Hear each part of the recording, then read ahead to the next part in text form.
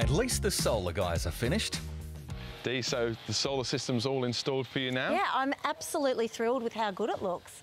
I didn't expect solar panels to be so seamless, so I'm really happy. It doesn't just look great, it actually does some really special things as well.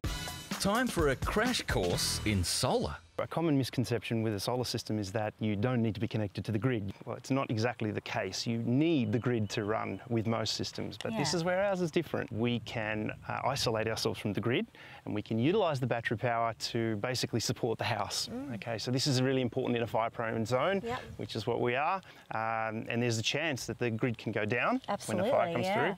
So what we can do is we can use the stored battery power, and we can sense that the grid is down and isolate ourselves from that and activate the pumps. So behind us we have some sprinklers which are run by electricity. What we can do now is we can simulate a grid outage by turning off the power and keep the pumps running. Wow, I'd love to see if that really happened. All right, let's go. Harry, flick the switch please. Well, Gavin, I have to say that was a bit underwhelming. Nothing happened. That's sort of the point, Dee. It's working, it's seamless.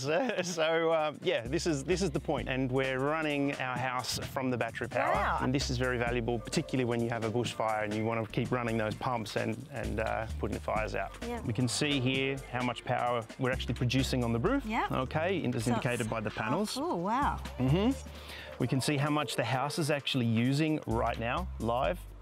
And we can also see what the state of the charge is from the battery. Yeah, that's amazing. So the inverter's role is really to wait to see the grid and wait for it to come back online, and then it will start to interact again like it would normally.